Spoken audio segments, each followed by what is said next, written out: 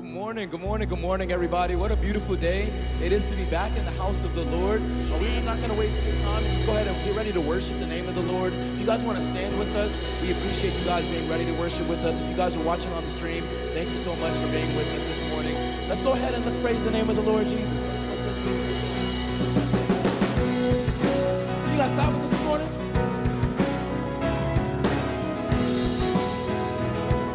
We sing your praises.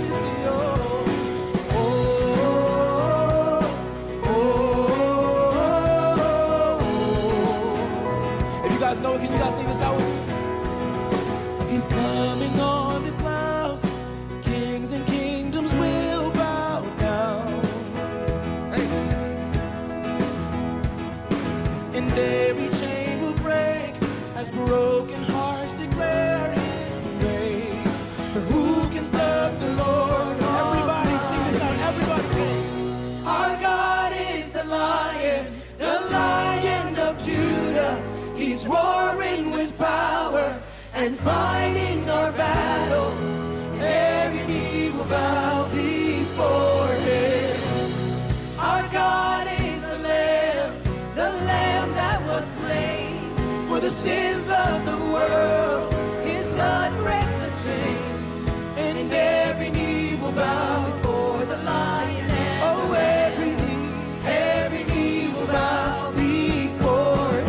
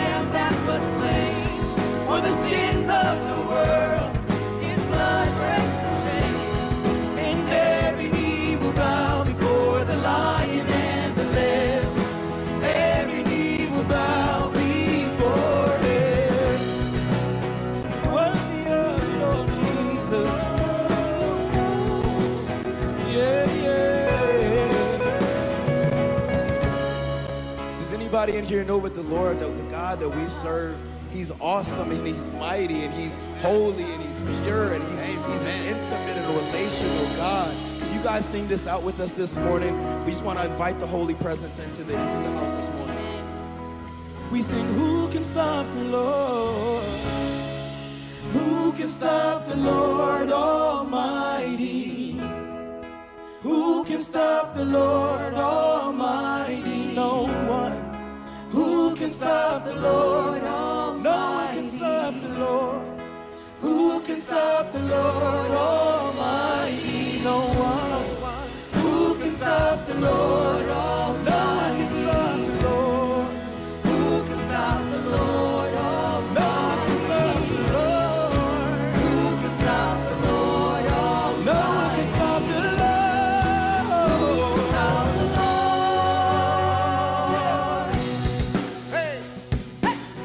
Everybody sing it out with us.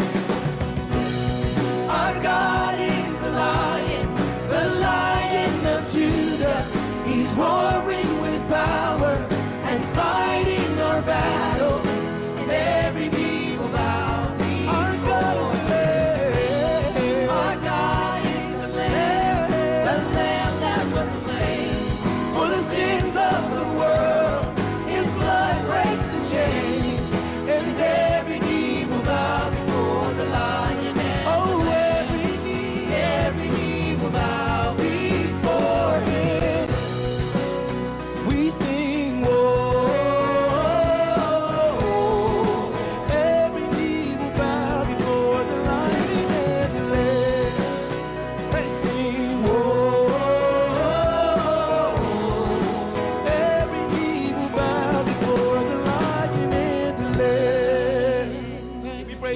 the Lord Almighty. Amen. You're worthy, God. You are worthy.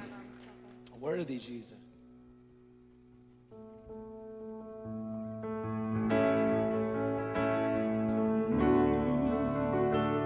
Let your spirit come, Jesus. Are you hurting, broken within? Yes. Overwhelmed by the weight of your sin, Jesus is calling. Have you come to the end of yourself? Do you thirst for a drink from the well? Jesus is calling. Oh, come to the altar. The Father's arms are open wide. Forgiveness was bought with the precious blood of Jesus Christ. Oh, your precious blood, Jesus.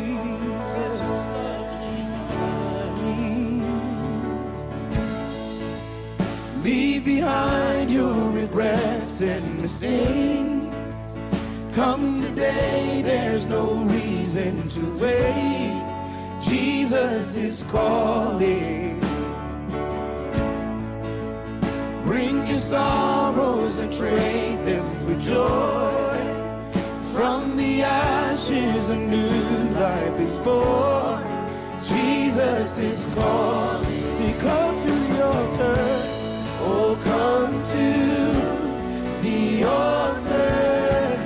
The Father's arms are open wide. Forgiveness was bought with the precious blood of Jesus Christ. Oh, come to the altar. The Father's arms are open wide. Forgiveness was bought with the precious blood of Jesus Christ.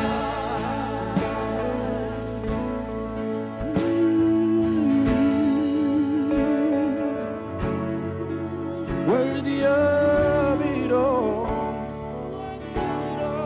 Oh, what a Savior. Isn't He wonderful? Sing hallelujah. Christ is risen. You guys sound so beautiful out there.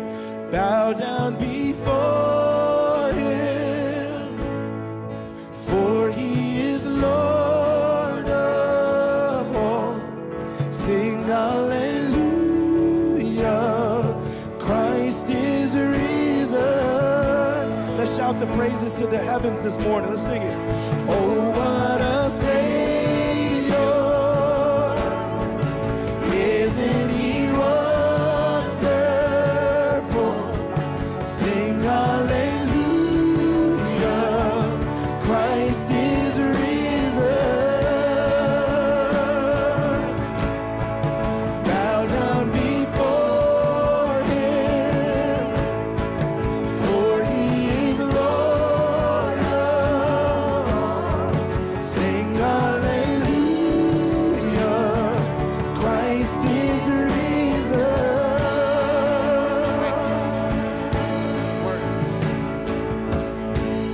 Oh, come to the altar. The Father's arms are open wide. Forgiveness was bought with the precious blood of Jesus Christ. Oh, come to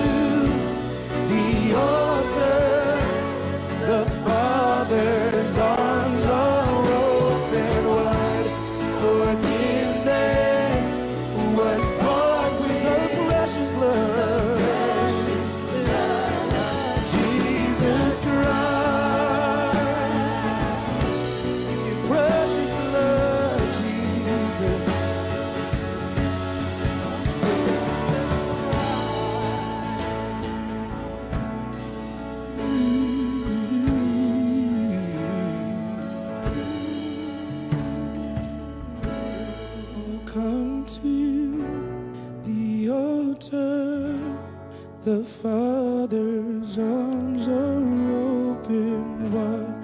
Forgiveness was bought with the precious blood of Jesus Christ.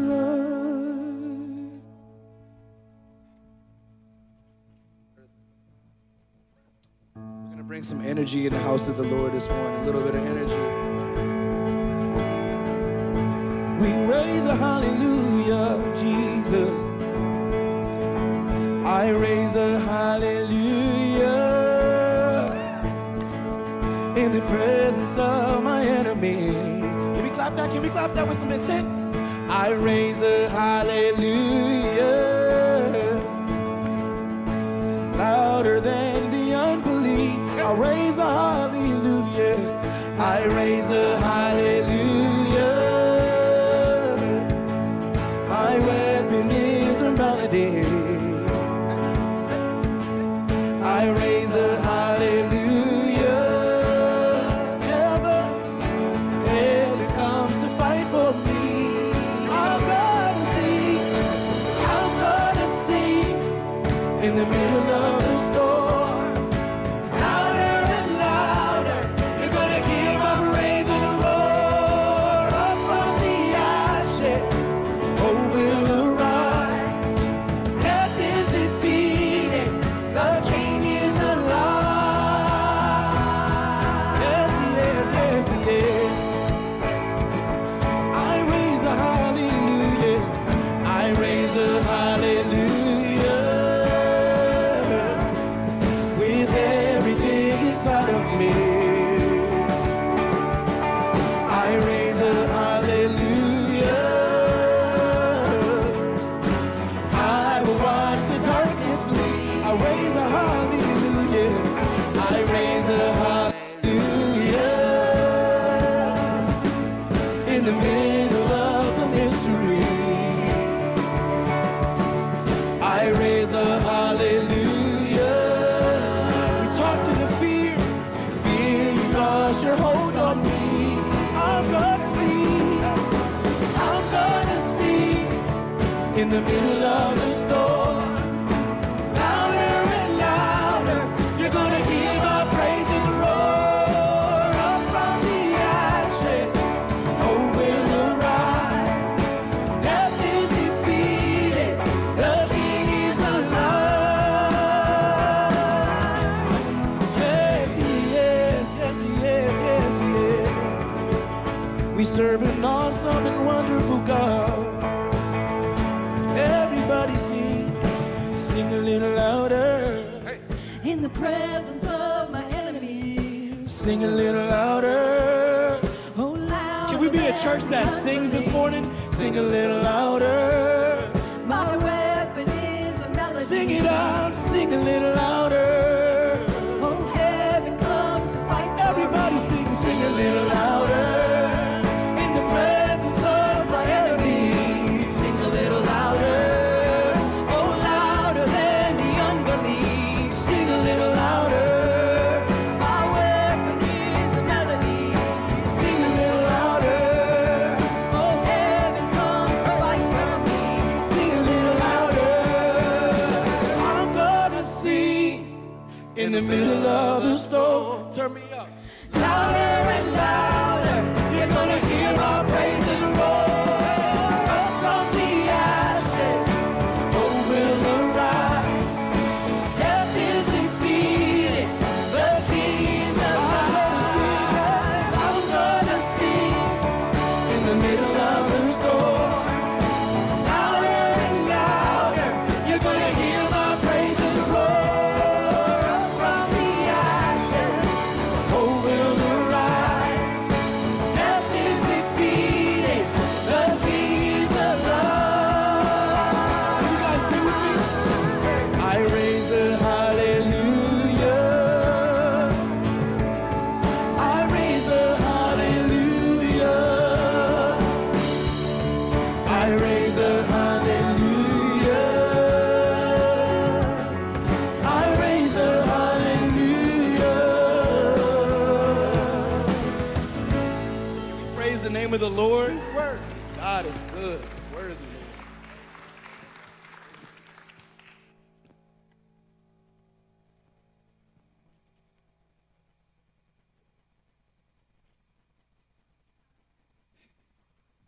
right. Good morning. Welcome to Tab. How are you this morning?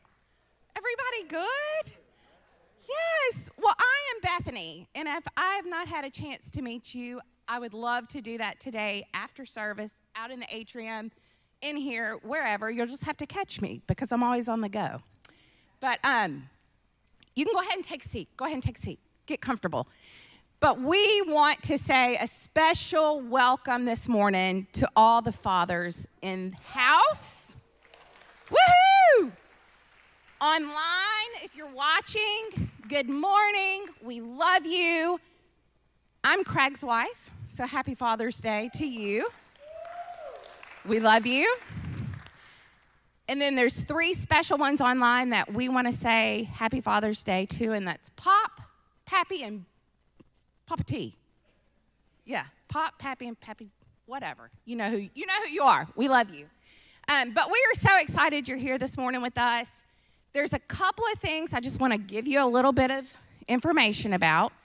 As you're heading out, dads, we're doing a barbecue, so make sure you grab a skewer full of some really yummy, tasty meats out there. We also have a fun little gift for you, just to say we love you and thanks. So we've got that going on. But then you've probably heard that we have several different ways to connect at Tab. And one of them is through the regular connection card in the back of your pew. You can fill that out, put it in our baskets in the back. We also collect offering back there as well. But then you might have heard us say, do the QR code, do the QR code. And if you're like my husband, he's like, what's a QR code? Well, so I'm going to walk you through it just real quick. On the back of your pew, you'll find these little forms. There's 3 different, these are QR codes, these fun little digitized things. And you'll see it says connect, pray, and give. And so, and how do we use that? So your phone, pull up the camera, okay? And then you're just going to place it on the QR code. And I don't know if you can see it, but it'll pop up a little link at the top, take you to Safari, and it'll bring it straight up, a little form, okay? So for all of those that are us that are technically inclined or not inclined, yeah, that's it. That's the way you do it, okay?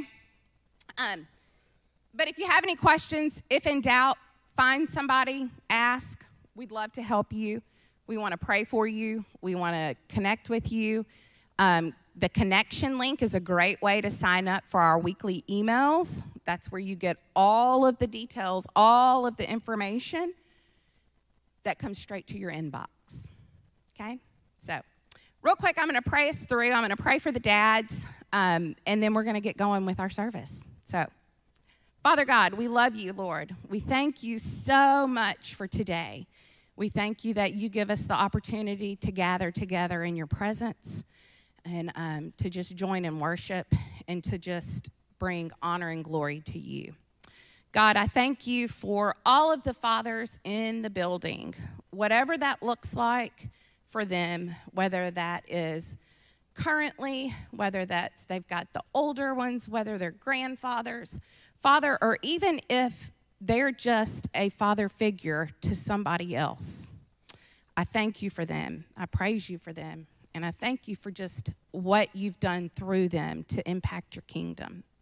And so, Lord, as we just kick off Father's Day and we dig deeper into your word, I pray that you would just speak to each one of the dads online, in person, wherever they are, and help them to know that they're loved and they're seen. We just love you and we thank you.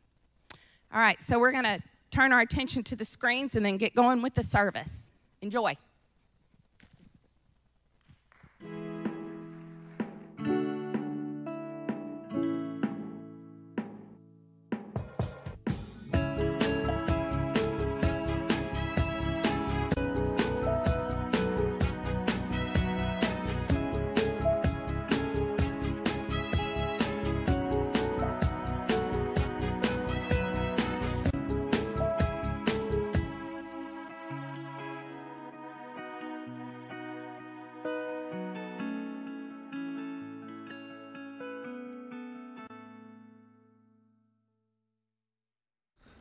right, well, good morning. How's everybody doing out there? Yes. Man, I have to say that's the prettiest service host I've ever laid eyes on. So my goodness, I'm trying to focus again. So what am I doing up here? Oh yeah, preaching the message. All right. Well, I'm Pastor Craig. If I hadn't had a chance to meet you, I am excited to have that opportunity and look forward to connecting with you as well. And we've got some special guests in the house today, so we're going to do like a big thing at the end of the service. But before we kick off, we just want to say thank you to Triple R Ranch is in the house today. Yes. And we want to be committed to praying for all of you over these next several months. I know God's got great things in store, and I just hear so many stories of through the years how God uses summer camp in a unique way to really change the trajectory of the next generation's lives. So we want to be praying for that to happen and praying for the staff this summer as they just go all out serving the Lord. And it's an honor to have you today. For those of you that are joining in online, we want to welcome you as well today. Thank you for being a part. And first-time guest, always an honor to have you. Thank you for taking that step to come. That's not something that we take lightly. I know it takes a lot of courage to come and to try a new place, and so we're excited and honored to have you today as well. Well, we're continuing on in our sermon series over the last several weeks. We've been looking at this idea of identity, right? We've talked about in our culture as a whole, it just seems like nowadays that we're in a bit of an identity crisis, and in so many ways people are grasping after this or that really as the core identity, right? And we've said that that God has created us in the image of God, and there's a reason why we've gone back to Genesis 1 and 2 every single week to really see what was God's ideal plan, right? He's got a good plan and a purpose for our lives. He designed us with good intentions in mind, right? We get the opportunity as His creation to reflect the Creator in a unique way. Scripture says that we're not God, we're not little gods, but we are created in the image of God, and there's a likeness about us, right, that reflects our good and beautiful Creator. And so when we have wrestled and we've talked about our identity, right, we've looked at some of these difficult, challenging topics in our world today that it seems like, oftentimes we want to grab after aspects or things that are actually a part of the creation to build an identity on. And when we do that, none of those things are designed to bear that weight, and we end up in all kind of difficulties and challenges. So if you missed some of the messages, I want to encourage you to go back and take a look. We've talked about race, we've talked about success. Last week we talked about gender and sexuality, so go back and check those out. Today we're going to be talking about the idea of how does our religion, right? How does our religion, the expression of our faith, what kind of relationship should our religion play with our identity, right? How do those things interact? And just like we've been doing, we're going to go back to Genesis 1 and 2 and spend a substantial amount of time there. And the reason why we've done that is because I've heard this to be the case. I know we've got a lot of people in that work in different government offices and things like that, so you can fact check me if you want. But I've heard that not Social Security agents; those aren't really a thing, right? I don't think so. Secret Service agents, the other SS people, right? I've heard that when it comes to like counterfeit money and really knowing and being able to identify counterfeit money, that these agents, they don't spend the bulk of their time looking at all the different forms of counterfeit money that's out there. They spend the bulk of their time looking at the real McCoy, right? If they can identify and they know what the genuine article looks like, then that helps them to determine when something is off or something's out of kilter. So that's exactly the approach that we've taken over the course of this series. We've been going back to Genesis 1 and 2 and trying to unpack that for all that it's worth, to try to see what was God's design, what was the original intent. And that's been the launching point for us. So I invite you this morning, let's go ahead and turn back to Genesis chapter 1. That's where we've been camping out a lot and starting these off. And so we're going to start in Genesis chapter 1, and we're going to read verses 26 through 28. And this message today is going to take some twists and turns a little bit, but hang in there, and I'm confident that at the end, the good Lord will bring it all together. All right? Sounds good? But you got to hang in there with me today. Cool? All right, let's dive in. Verse 26, it says this: Then God said, "Let us make man in our image, according to our likeness. They will rule the fish of the sea, the birds of the sky, the livestock, the whole earth, and the creatures that crawl on the earth." 27, so God created man in his own image. He created him in the image of God. He created them male and female. 28, God blessed them, and God said to them, "Be fruitful, multiply, fill the earth and subdue it. Rule the fish of the sea, the birds of the sky, and every creature that crawls on the earth."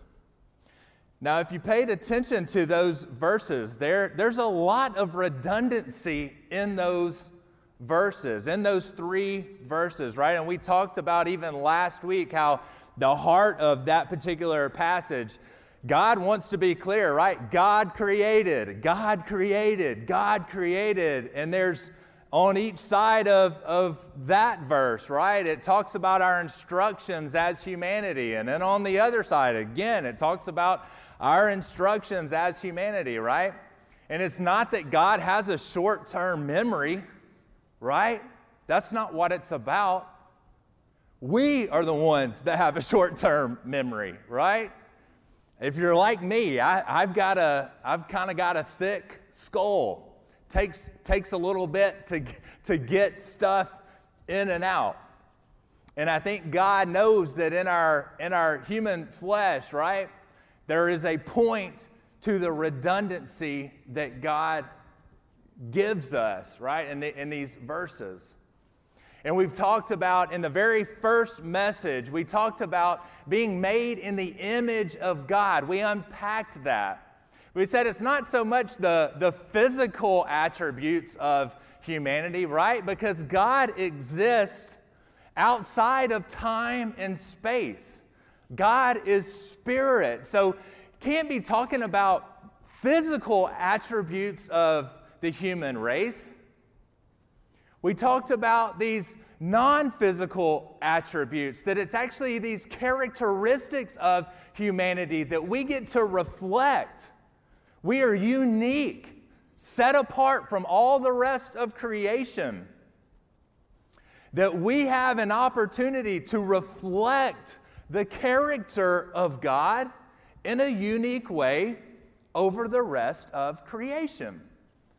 And we talked about a couple different aspects of that. But the one that I want us to pull out today and really focus on is this idea that before sin entered the world, God's good and perfect plan, when we go back and we look at Genesis chapter 1 and 2, and we see the original intent and design, that God gave humanity a degree of authority, right? And we talked about that in the first week of this series, that God has given us a degree of authority that we exercise, right, over the rest of creation. Not in an exploitive way, that's not what it's about, but God wanted to bring us along. There's relationship there that God empowers us. It's God empowering us and working through us in a unique way that we get to express and we get to exercise our God-given authority over the rest of creation. Before sin, right? The original design in the very beginning. It was never about us trying to prove ourselves or us trying to check off this or that in a way to try to make up some deficiency of a good and a perfect God. Right? That's never what it was about. God invited us into relationship, and He wanted to work through us, empower us to have an impact on the rest of creation. Now, I was looking at a passage that I've read it several times, but I've just never slowed down, I think, to really think this thing through. And it was just amazing to me. I just kept mulling on it this week as I was preparing for this message. And it's in Genesis 2:19. It's a remarkable verse, right? The fall doesn't happen until Genesis chapter 3. So this is, again, God's ideal before sin even entered the world. And it's a conversation. You just see to me, I see the friendship in this passage between the man Adam and God. And it's just a beautiful passage. But look at this in Genesis 2:19. The Lord God formed out of the ground every wild animal and every bird of the sky, and brought each to the man to see what he would call it. And whatever the man called a living creature, that was its name. I picture God and Adam sitting out on a mountainside. I don't know. We have to fill in some of the gaps here.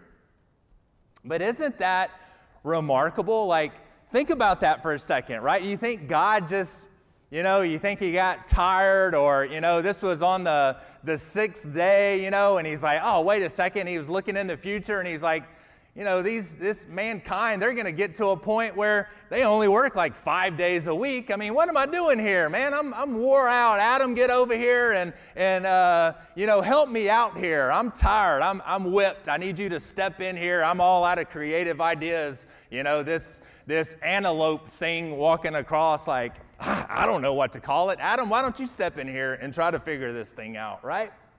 I don't think that's what was going on there. God was inviting Adam into the story. God was inviting Adam to exercise that God-given authority over the rest of creation.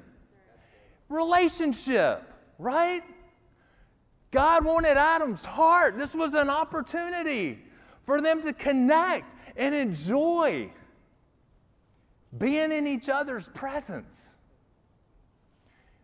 I actually am a ridiculous nerd on some things, right? Don't tell anybody about this, but I actually went through this phase where it's called etymology, right? That's like the study of word development. And I just got fascinated on how words develop and all these things through time. And I've not done a lot of research on animal names and that kind of thing, but I did, just as like a, kind of a preliminary, just noodling in it a little bit this week. I was just thinking about elephant, right? Take the word elephant. And we get elephant is from Latin. It's two Latin words that make up the word elephant, ella and fant, I don't even know how to say it, however that looks like. But those two words mean arched, huge one. That's in the Latin. That's literally what it means, the arched, huge one. And it just gives you an idea, right, of God and Adam, and these animals are parading in front of Adam. And he's coming up with these like creative names and words to identify these animals, you know? I had a lot of fun with it. I probably took too much time on that. I'm sorry. But it just gives us an insight of the relationship between God and Adam even before the fall. He was exercising that authority, and God was delighting in that. It's such a beautiful picture. Now, we talked about also how Genesis, understanding the original context of Genesis, right? How Moses, these are inspired words of God, but Moses was the one who recorded the words of Genesis for us. And we said it was a unique time, right, in the nation of Israel, because as they were getting these words in the nation of Israel's history, they were coming out of 400 years of captivity in Egypt. And what's so remarkable about this, right, is coming out of a pagan worldview in Egypt, the children of God had just been saturated in this culture that, no, there's not just one God, there's many gods. And not only is there many gods, your job as a created human being is to serve the gods. That's what your overall point of being on this earth is. There's only really one person that really reflects the image of God, and that's Pharaoh. That's the person in charge. So, oh yeah, by the way, one of the ways that you honor and one of the ways that you serve the gods is by serving his appointed person, Pharaoh. And Moses is totally flipping that. And he's going back to the original intent. And he's like, no, every human being, every one of us in this room has been created in the image of God. That gives every person inherent value and worth. There's not a person that we interact with, period, that doesn't have the image of God on them. And it gives us dignity and value as human beings. And Moses is encouraging, and he's going back to the original intent. Because aren't we prone to that as well as human beings? Aren't we prone to get into that mindset, maybe because we don't feel worthy or we don't feel valuable, or how could God just really love me for who I am? Surely it can't be that good. Surely I gotta do something. I gotta prove myself. I've got to show God that I'm worthy, that I deserve this. And Moses in Genesis 1 and 2, in reminding the children of Israel, it's a reminder for us today as well. We are image bearers of God. And it was never about us proving our value and our worth or somehow filling in a gap on a good and perfect and holy God. Right? He didn't create us to make up some deficiency, but yet we oftentimes treat our lives and our actions before God in that very light. But when we remember that we serve an all-perfect, all-knowing, holy God, that He's inviting us into relationship, that it's in that posture and it's in that understanding that then we have an opportunity to reflect, just like it was originally intended to be. We reflect that relationship, and we reflect the power, and God is our source and it flows out of us into the creation, into the opportunities that we have. Are y'all tracking with me today? Because again, religion, it's a neutral thing, and we're going to look at some New Testament passages in a minute as well. I'm not saying, hey, don't ever come back to church, and don't there is an obedience that we're going to talk about, right? I know some of y'all were just getting excited.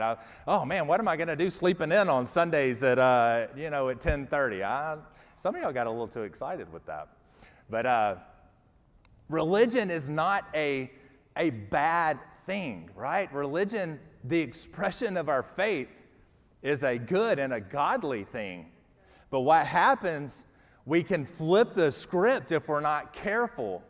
And we have to remember that God is our source, right? It's all about remembering the direction in which our blessings flow, that you and I, were always designed to be a conduit of God's blessing, a conduit of God's good and perfect authority to the world around us. Not turning back the other way and making it a checklist on why we are now somehow worthy, or God should somehow be impressed with our actions and our activity. God is so other, right? I was talking to one of our deacons this week that helps me. Like, preaching every week is such a team effort, right? Because I send out my manuscript and I get feedback, and it's amazing. It helps me. So for all of you out there that do that, thank you so much. And as a result of that, we were having a conversation, right? If we had a swimming competition, right? And we said, all right, we're going to go over to the West Coast and we're going to have a swimming competition. And we're going to see who can get to Hawaii, right? Now, some of us might get a mile or two closer to Hawaii, but the reality is none of us stand a chance. And when you look at the big picture and you look at the distance between the West Coast and the coast of Hawaii, it kind of makes it a joke and kind of makes it laugh. Like, why would we even attempt and try to compare ourselves to one another when the end goal is making it to Hawaii, right? And so that's how we have to remember religion is a good and a godly thing as long as we keep the flow heading in the right direction. If we ever turn it back around to where not only are we trying to impress God, but we also are now using it as a mechanism for why I'm better than the person next to me, that's when it becomes destructive. And when our identity starts getting wrapped up in our religious performance, we set ourselves up for all types of trouble and pain. Y'all tracking with me today? All right. Well, let's look, because I think even in the Old Testament, we see throughout the progress of history in the Old Testament, we see the law that God gave the nation of Israel. And so that tells us, right? I mean, obedience is no inconsequential matter. But even in our obedience, and you go back and you look peppered all throughout the Old Testament, and I want to pull some verses out that I think really get to the heart of the matter, that the totality of the law, even in that, it was never designed to be a checklist that we check off, and somehow God looks down in the checking off of that law. Now, all of a sudden, God is happy, or somehow we've fulfilled our duty in some way. Even the law in the Old Testament pointed back to relationship. Even the law in the Old Testament, it was a mechanism by which the nation of Israel demonstrated trust. Obedience was a way that they demonstrated, hey, we trust God's design. And when you go back and look, none of the law was, again, inconsequential. Right? You go back and you look and you see God's good intentions were always at the heart. But listen to some of these passages, because sometimes I feel like we can forget the intent and we can forget the heart of God, even going back and looking at the Old Testament. So Deuteronomy 10:12 through 15 says this, "And now, Israel, what does the Lord your God ask of you except to fear the Lord your God by walking in all his ways, to love him, to worship the Lord your God with all your heart and all your soul? Keep the Lord's commandments and statutes I am giving you today for your own good. The heavens, indeed the highest heavens, belong to the Lord your God, as does the earth and everything in it. Yet the Lord had his heart set on your fathers and loved them. He chose their descendants after them. He chose you out of all the peoples as it is today." Deuteronomy 10:12 through 15.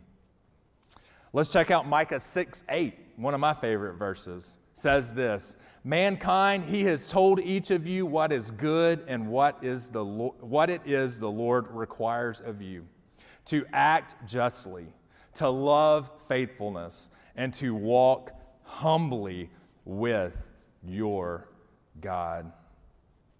You see the heart of God just oozing out in those passages today? Even in our obedience, even in the law, God is not looking for us to just be robots to check off a list.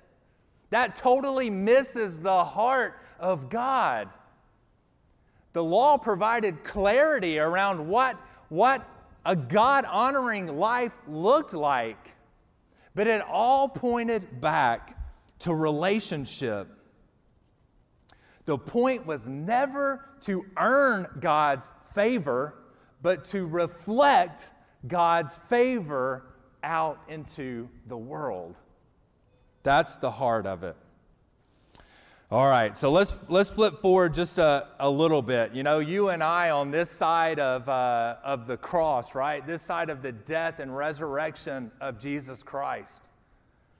We get to see God's full plan of salvation. We get to see the full picture. And I want us to read an important verse that Jesus actually spoke, right? In the context of this verse is the Sermon on the Mount. And Jesus actually talks about the law right smack dab in the Sermon on the Mount. And I think it gives us a lot of insight. So let's look at Matthew chapter 5, and we're going to be in 17 through 20, and it says this, "Don't think that I came to abolish the law or the prophets." So this is Jesus speaking. "I did not come to abolish, but to fulfill.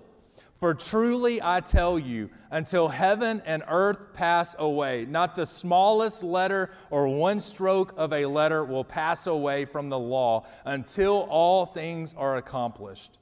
Therefore, whoever breaks one of the least of these commands and teaches others to do the same will be called least in the kingdom of heaven.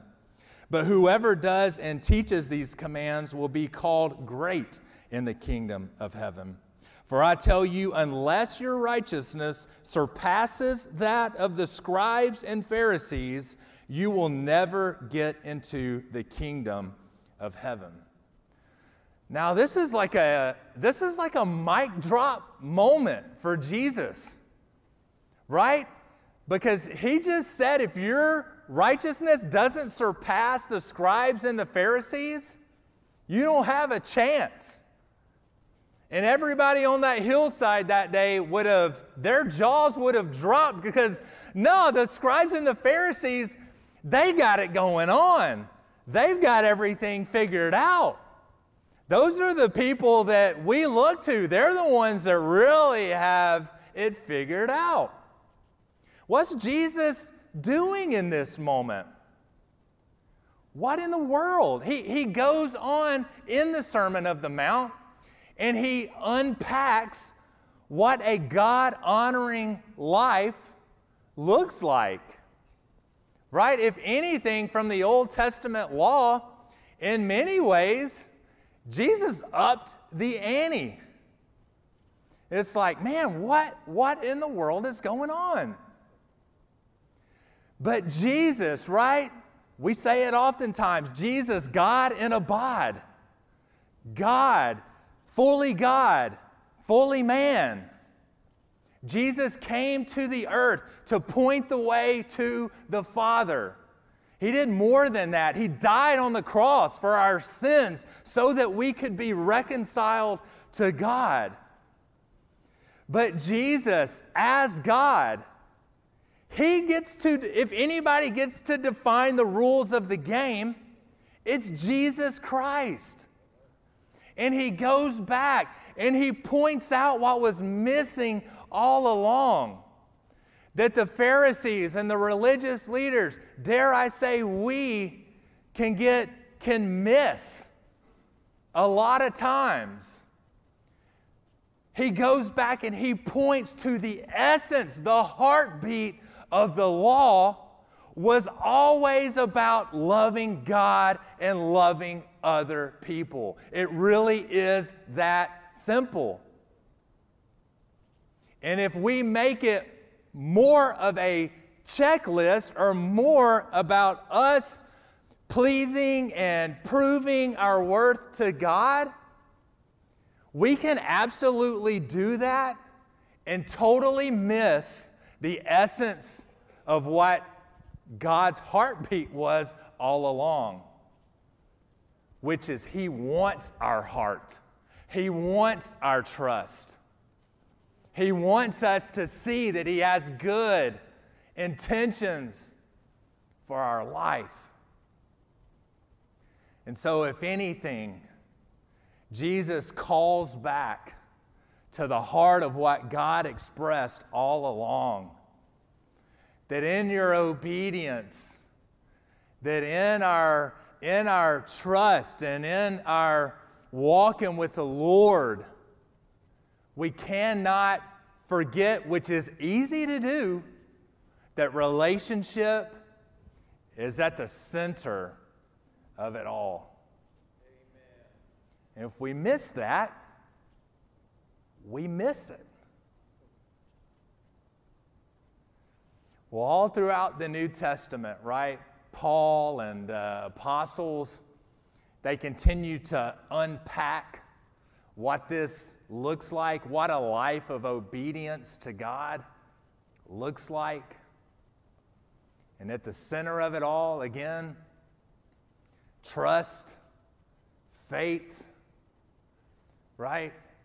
Am I going to trust God that I come to Him and my identity is already secured in Christ? I've got nothing more to prove here.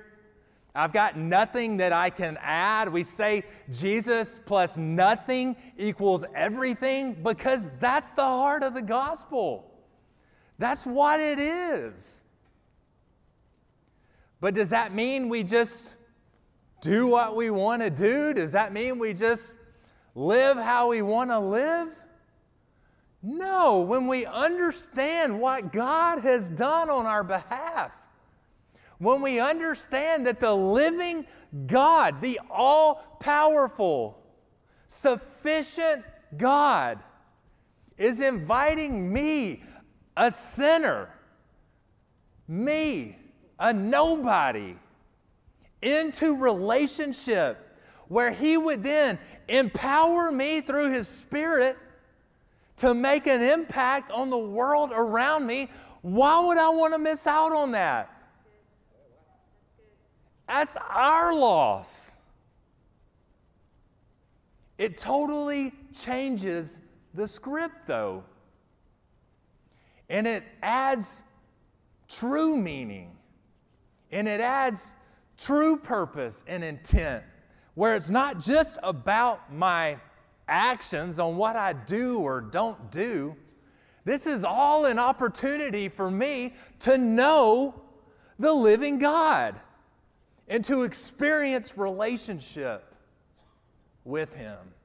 It's a powerful thing. I want to end with this thought. And I want us to flip forward to James 1:27. I love this because it's given me an opportunity to share my heart on some of my favorite verses in all of the Bible. But James 1:27 is one of my all-time favorite verses because it checks me. God checks my heart through this verse time and time again. Because, again, James, these are inspired word by Jesus' half-brother. And he's saying, religion, man, knock yourself out. Religion is a good thing. It's don't throw, the baby out with the bathwater. I think, did y'all say that around here? Is that all right? Sometimes I miss on my little sayings, But James is saying, right, in this, the problem's not with religion, so don't walk away from this message thinking that. But here's what he says. It's powerful.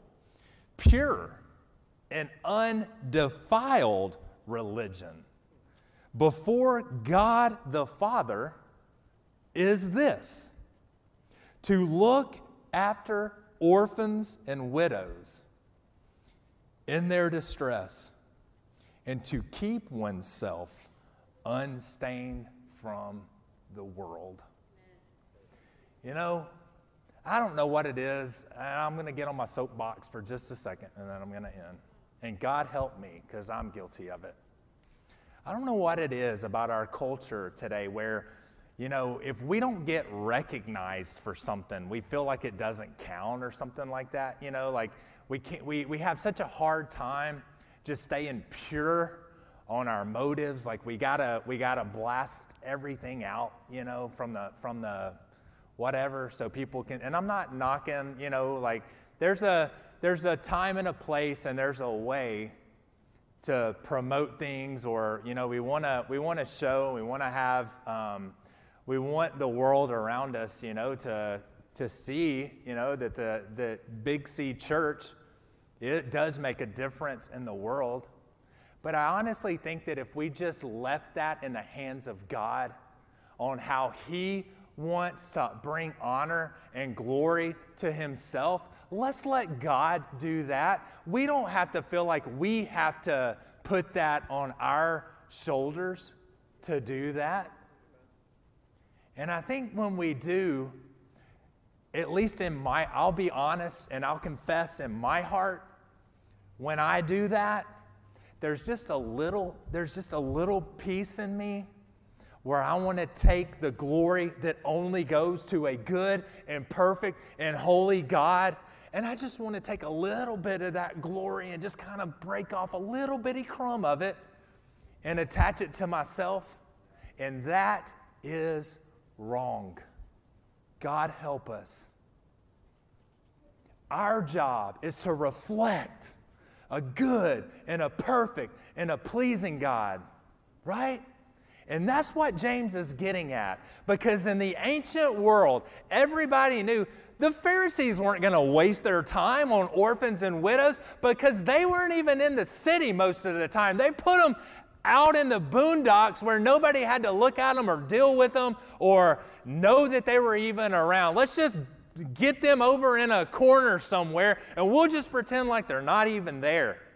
And that way we can go acting, holy and great, and we can reflect our religion, and we really don't have to get messy or dirty in anything. That's why James says, no. If you want to know what true religion looks like, if you want to exercise your religion in a God-honoring way, I love what Mike Latsko said a few weeks ago. He said, God has given us a heart for the forgotten ones. And I haven't been able to get that phrase out of my mind the last couple of weeks. He said, God has pierced our heart to go after the forgotten ones. In our world today, myself included, let's just face it, we're always looking ahead. We're always looking at who's in front of us and how can I, get to and there's nothing inherently wrong with wanting to be our best. That's not what I'm saying. But I think oftentimes there's actually more value in looking back and looking at those maybe behind us that God would want us, our privilege, to learn and to impact and to do life together with. And that's what James is saying here. Hey, if you really want to be serious about your faith, go do something. Go get messy with messy lives. Oh, and by the way, don't let anybody know about it. God sees. We have an audience of one. Let's just make it our aim to please Him and let Him take care of it. So along those lines, the worship team is going to come back up to the front. We're just going to sing a song of celebration. We've got some commissioning that's going to happen at the end of the service that I'm really excited about. But I want to challenge us this week. Whatever it looks like for us, I'm challenging myself too. Could you imagine if all of us in this room made the decision this week to get out of our comfort zones just one time this week and ask the Lord, hey, what's one way that I could demonstrate good works, that I can demonstrate my faith in a way that nobody would even see or know? Maybe another life, a forgotten one, that maybe God would give us the opportunity this week to bless and to change a life through something that we might deem as simple. God uses the simple things oftentimes far more than He does the quote-unquote profound things. So maybe it's a trash can of your neighbor that you can roll up this week. Maybe it's a conversation with somebody that you've been avoiding, that maybe God has that person in your life. Yeah, they might be this or that, but maybe you're the person that God would have reach out a hand and say hi and get to know the name of somebody. Because we've got forgotten ones all in our midst, that maybe God would have us be the one that steps in where others step away. Let's pray. Father, we come before you today and we thank you that we come to you in a secure identity in Christ. Thank you that we've got nothing to prove, that it's all a blessing and a benefit, Father, that when we obey, that when we trust you, God, you have so much good in store for our life. So, Father, would you help us this week to be bold, to step out where others might step in or step away. And Father, we will give you all the glory for it. You alone are worthy. And we love you today. We praise you. It's in Jesus' name that we pray. Amen.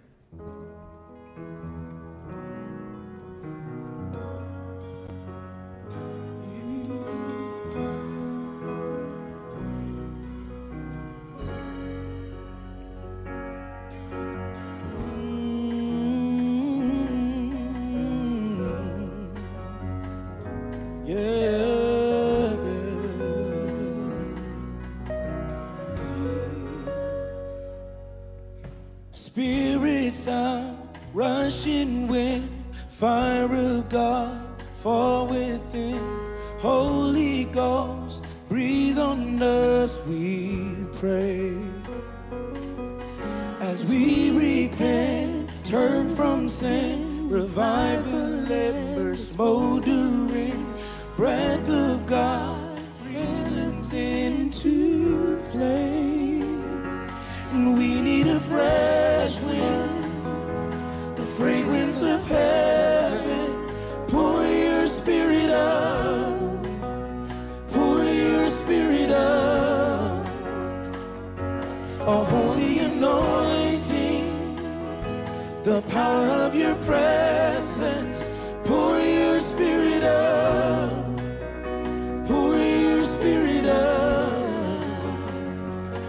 and we need a fresh wind, the fragrance of heaven.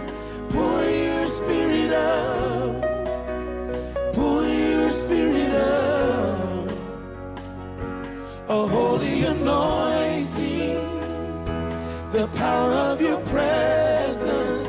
Pour your spirit out, pour your spirit out, pour your spirit out, Jesus. Pour your spirit out, pour your spirit out, pour your spirit out, pour your spirit out, pour your spirit out, pour your spirit out, pour your spirit out.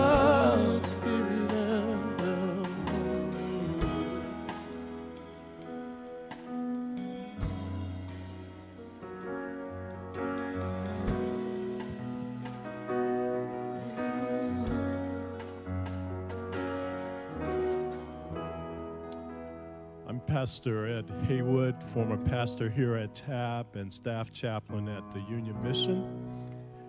And it is my great honor, as well as TAB's honor, to be able to commission the counselors who will be serving at Triple R Ranch, as well as Lydia Curry, who will be at Camp El Camino in La Paz, Mexico. I'm going to ask Lydia if she would come up with me for a second, and then we'll have her return back down. And so I'm going to ask the counselors if they will turn and face me. Yes. Thank you. Just circle right around. There you go. Great. So, first of all, I want to say to you that it's a great privilege to be able to commission you, because TAB started Triple R Ranch, and so many of us are connected to Triple R Ranch. My wife and I served as counselors there under the UDM ministry, and many people here in this audience have served at Triple R Ranch. How many of you have served at Triple R Ranch? You see, so there are many out here who have been impacted by that ministry, and has given them a vision for doing ministry. And so you are in that long line of tradition. And Lydia, you are as well. Now, what is the difference between Lydia going to Mexico and these students here who are serving at Triple R Ranch? The difference is a plane ticket. That's really all that it is. Because not only will Lydia have to negotiate culture by going down to La Paz, Mexico, but these students here also will negotiate the culture of those whom they are serving. And so we're so thankful that they are. And of course, Lydia is from our church family, and we're so glad that you are continuing to serve the ranch down there in El Camino. Lives have been changed because you have been there and have served there. So thank you, Lydia. Lydia needs your prayers and your support. Lydia, would you return back to the floor for me? Now, I have a few things that I want to say to you. Shirley, give me my phone over there, would you? Thank you. I'm not going to preach, but there is a passage of scripture that I do want to read to you that I think is important for you to hear. This passage comes from Colossians chapter 3, verses 23. Whatever you do, work at it with all your heart, as working for the Lord, not for human masters, since you know that you will receive an inheritance from the Lord as a reward. It is the Lord Christ you are serving. Today is Father's Day, but I want you to know that you are here to serve your Heavenly Father. And if you want to please Him, please your Heavenly Father by serving Him with all of your heart and all of your soul. Now, I want you to know something, and I want you to hear this, because this is very important for you to hear. This is a spiritual battle that you're going to be engaged in. And you have a spiritual enemy who will seek to either divide you, divide this team, or he will seek to corrupt you. And so God is calling you to a holiness, an unabridged, universal, comprehensive, unhindered holiness, a counterculture holiness that God is calling you to. And you can only accomplish that holiness through His power. But that when you access that power, you will change lives. And there will be young people who will enter into the kingdom of God because of your ministry. That's how important your work is.